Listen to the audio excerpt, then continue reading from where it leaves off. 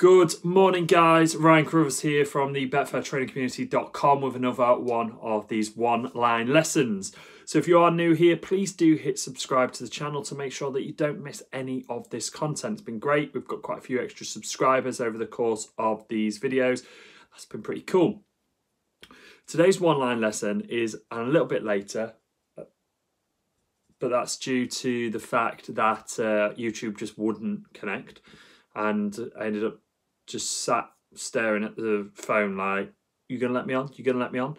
And yeah, but we're now on. So say hello, Crypto, Carl, good morning, Angus, good morning. It is a great morning. It's flipping freezing now.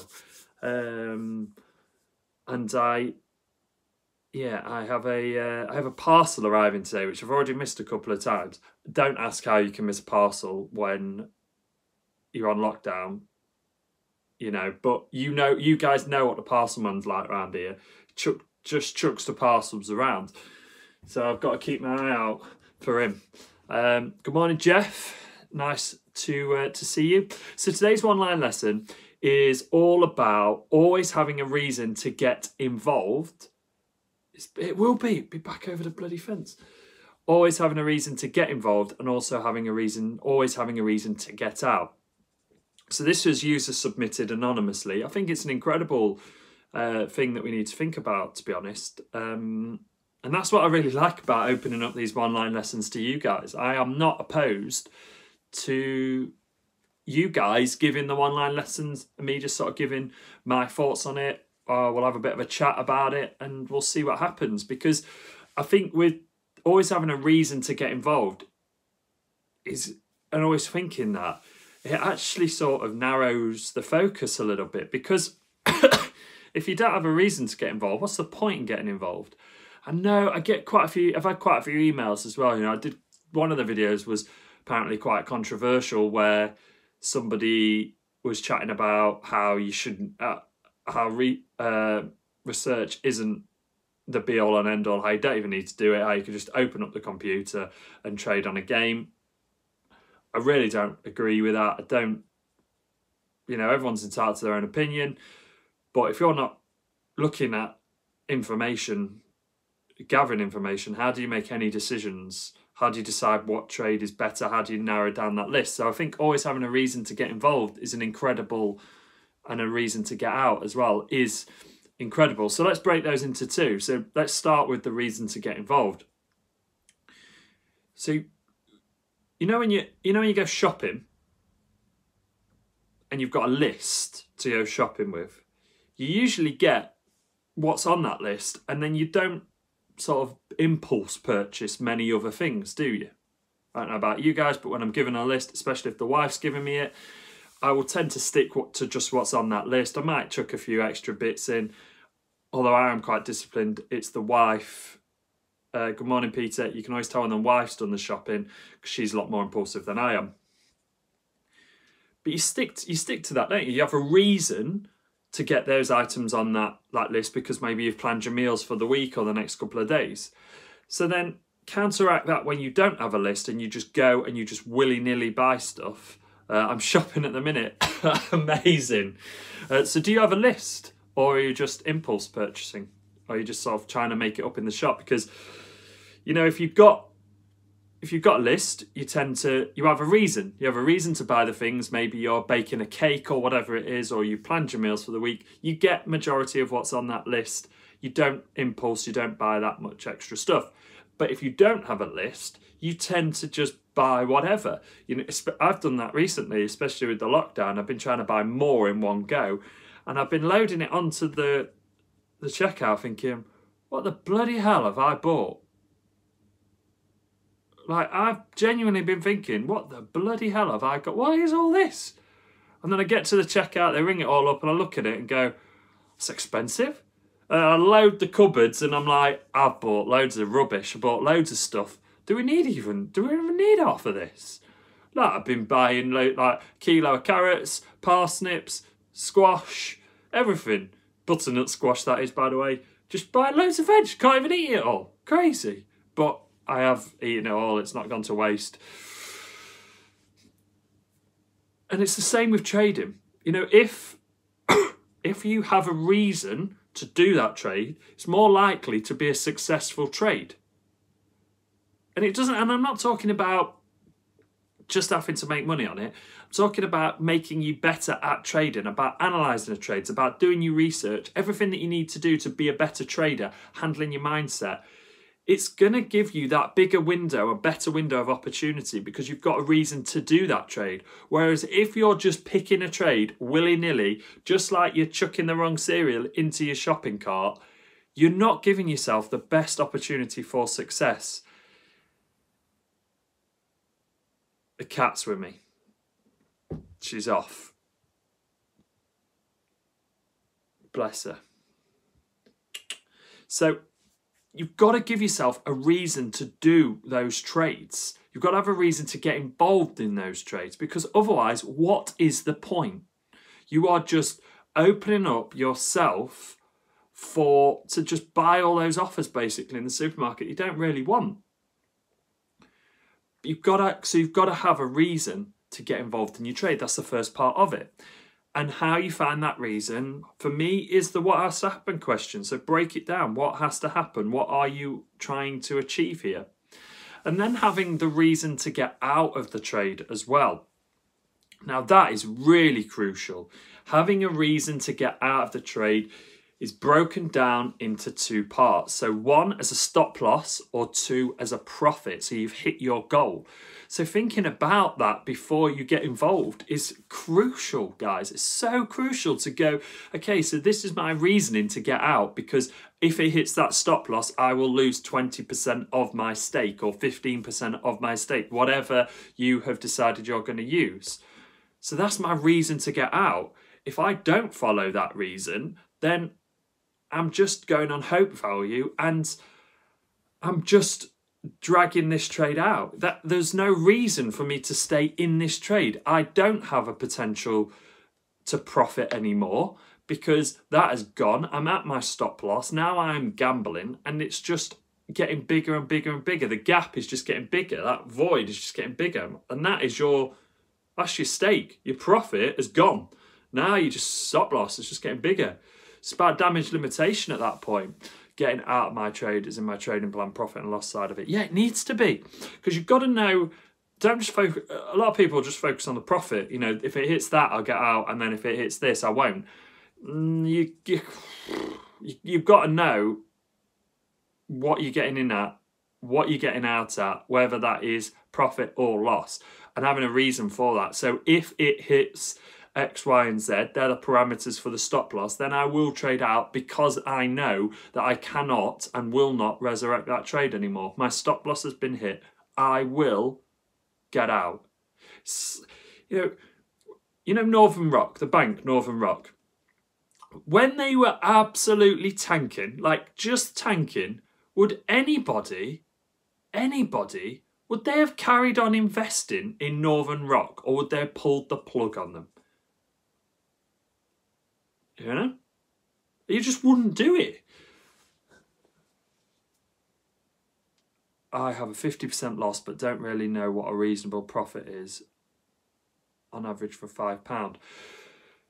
So one thing I want you to sort of move to the side is thinking about this reasonable profit. I don't want you to think about what is my profit on a £5 stake. I want you to think about the window of opportunity inside of that trade. So if you're trading a certain strategy, hello Dolo, if you're trading a certain way, so if you're doing a lay the draw trade, for example, okay, and you know that if you lay at, I'm just going to use random numbers now, 2.7, and then when the goal is scored, that trade goes out to sort of 5. That's where you know the window of opportunity is. That's where you enter the trade. That's where you can usually exit the trade. What I want you to try and build up is an average of the exit. So you know how much usually that market moves in your favour, so that you can then get out. And this does link into having the reason to get out of the trade for the profit. And I'm glad that you brought this up because this is really pivotal and it links into this lesson. So when you're testing these strategies out, if you know your strike rate and you know how much on average that market moves, so track the price that you're going to get in at and then the price that you can get out at for a profit. So if something happens that enables you to do the exit profit part of the trade, so on a lay the draw, it's a goal, then where does the price go to? So you know that usually you get in here and you get out here on average, and then track them. Because then what you can do when you've got your data is you know your strike rate, you know how you need to be profitable, and you know the average jump. So you can go, okay, on my stakes, I usually will make 40%. So 40%, fantastic. So 40% return on my stake, brilliant. This is what time the goal comes on average. And then you can compare that to what happens as a loss. So at this time, this is what my loss looks like. At this time, this is what my loss will look like. At this time, this is what my loss will look like. This is what my loss will look like. So I've laid the draw for years. I sometimes get involved in, yes. What about that, Phil? Just what I went through was most helpful for you. Just why I sort of chat about the laying the draw.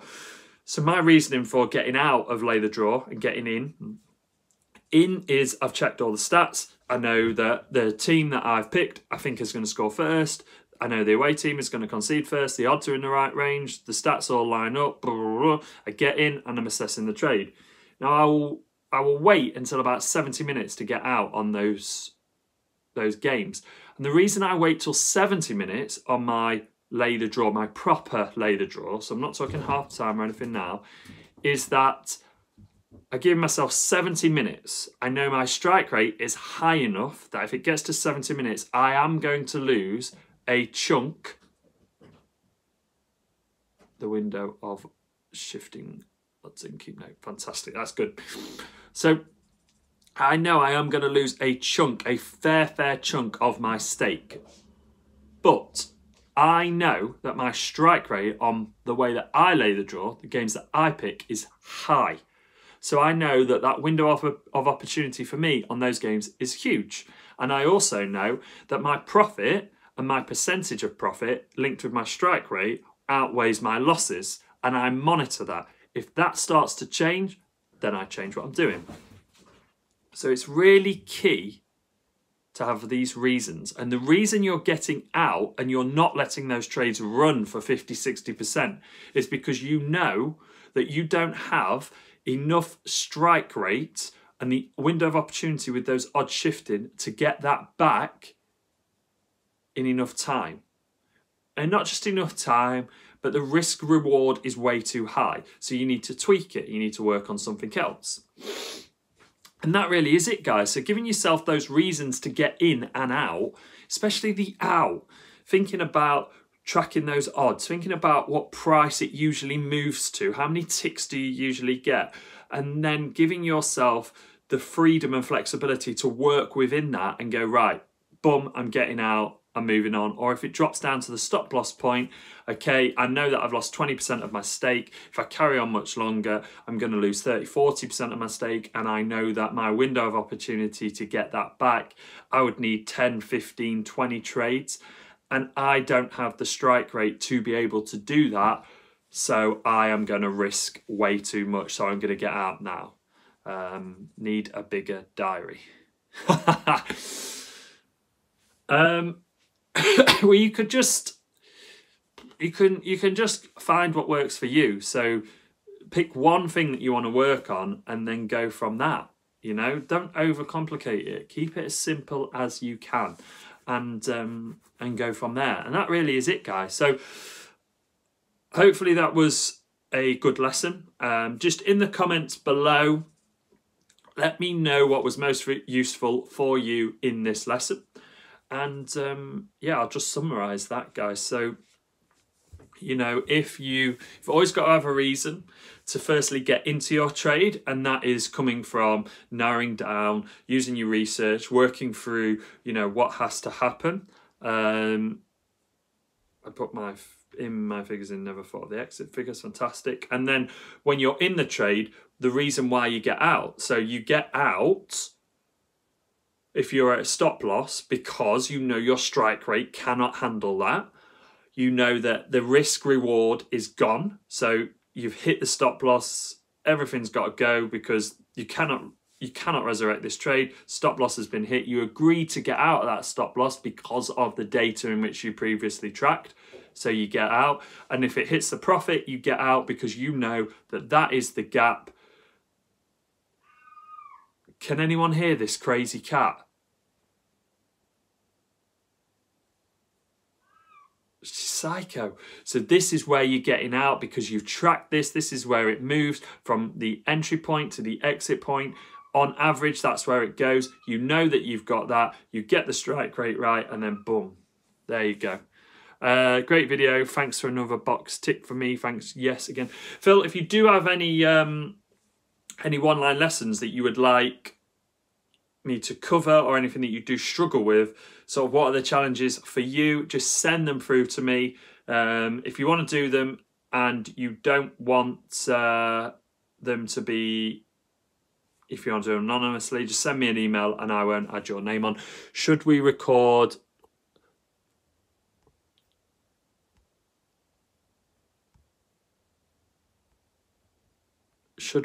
the time that we exit with relevance to the odd shift? Yes. Yeah. That's what I like to do as well, to track. So you can then plot on a graph, basically, what is happening to the prices throughout the game. So whether it's going down, it's going up, and that will teach you, and you will find angles all over the place because of that. One of the things that I would really love to create is a sheet that broke down the sort of times and the prices on markets on average, that would sort of help do this.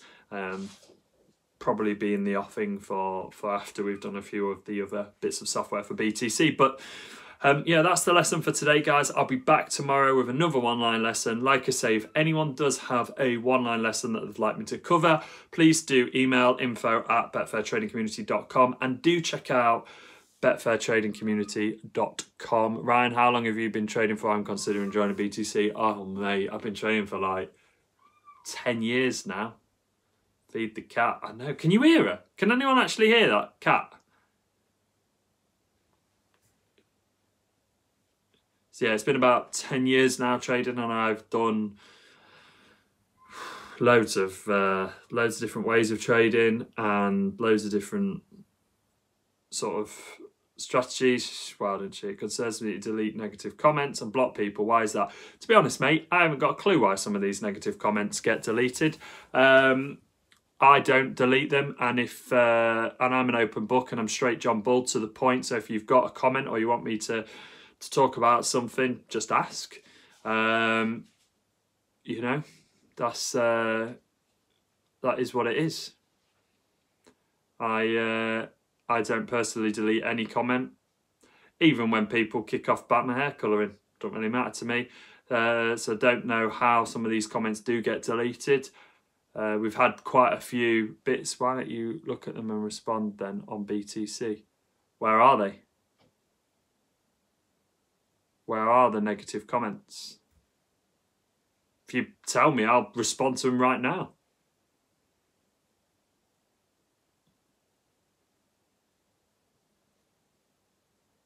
On this channel. Where?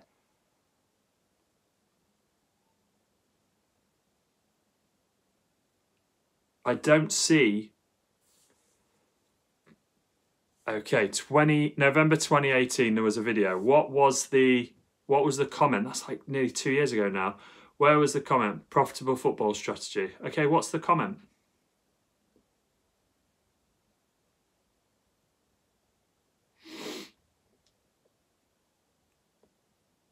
Thank you for enjoying all of our videos as well. That's fantastic.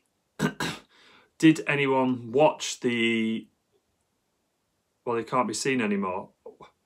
Jesus. Well, 2018. No idea what the comment is. I know I didn't delete them. So if someone from BTC did, then I have no idea about how that happened, what happened there. But if there's a negative comment, if you can remember the comment, throw it up and I'll chat about it.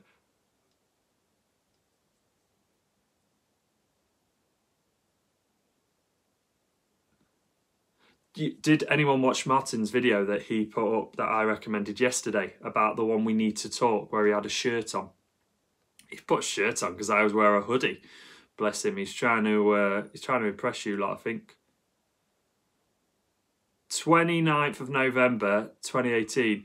Peter, I cannot answer a comment that I have absolutely no idea what it said. It was so long ago that I won't remember.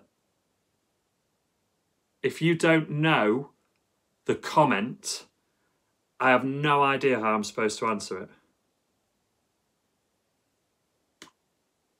Someone said you didn't factor in, here we go, price when you determined if something was a good bet. Someone said you didn't factor in price when you determined if something was a good bet. Price has always been factored in. Always. I've tracked every price I've taken on something. So if I've put something out there and said, this works, this has worked for me, I've already tracked the price that I've got in at, and I've tracked the price that I've got out at. But I don't need to go deep into price and go, oh, this is why I take this price and this price and this price and this price. If it works and I've shared that, then there we go. I've already tracked the price. Price is vital. Price is 100% vital. And if anybody has watched any of my videos, they will know how I bang on about price. I bang on about the window of opportunity. I bang on about getting in here and out here. You can't say 4 out of 5 have won recently, therefore it's a bet without taking into account price. Do you know why? Do you know why price has already been factored in? Because it already works. That video was nearly 2 years ago. It's 2 years ago, that video. Price has already been factored in. That strategy works. It makes me money time and time and time and time and time and time and time again. Price has already been factored in. Do you know why? Because the game is 0-0 at the point that it enters your first entry point. So the price has already come up to give it a great point of entry.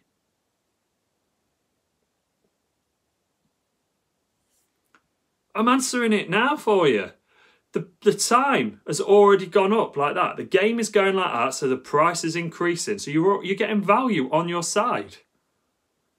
You've got a high percentage chance of it happening anyway. So if you convert a percentage to a proper odds, that's there. You're getting in there. The window of opportunity is that section there. Boom, you take it. There's always this like thing with the trading world where there's just some people that they just... You give them something that will work and they always want to try and find a reason that it won't work. Do you know what? I've been using that strategy. I've been using that strategy since 2018 and I've made money every single week, month, boom, done. And that's all I'm going to say on it, to be honest, because I'm not going to overcomplicate it. It makes money, still makes money. If you want to use it, use it. If you don't, don't. I genuinely do wish you all the best with your trading and I hope that you are a profitable trader, and that's it. And yeah, probably going to leave you there, Peter. I hope you have a fantastic day, whatever you are doing. I didn't even know that those comments got deleted.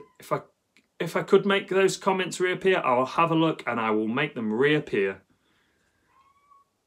I've used that strategy and had no problem. Yes. I know, Liam, it just works, doesn't it? it just works. It's like there's this thing with traders that you need to be set on fire while being chased by a tiger, jumping through flaming hoops, or, you know, and have spiders on you or tarantulas. It's just ridiculous. You don't need to overcomplicate trading. Keep it simple, and that's it. It's like one of the best traders in my community, Keith, half-time lay the draw, boom, makes loads of money on it. Just keep it simple. Just keep it simple. That is it. Okay, Peter, I'm going to leave you. I hope you have a fantastic day. And yeah, thank you for watching my video. I will be back on tomorrow, same place, same time. And yeah, it'll be a cracker. Not quite sure what it's on yet. And Peter, how am I doing it now? I've answered your question. Boom. Yeah. So I'll see you guys all tomorrow. I'm going to go see what this mental cat has done and how much damage she has caused to the house, because it sounds like she's ridiculously... Peter, this is the last thing I'm going to say to you. How have I walked away from a conversation when you mentioned a comment at 20 minutes and I've still been on the video for another 6, nearly 7 minutes? There you go. How is that walking away from a conversation? And if you think this channel is very poor, you do not have to watch my videos. You do not have to interact with my videos. In fact, I don't want you to. I only want the people who want to kick on with trading. So I wish you the very best in all your trading. Hope you have a fantastic time and enjoy yourself. I will be back tomorrow, guys, and yeah, have a great day. And we'll see you all very, very soon. Cheers, guys.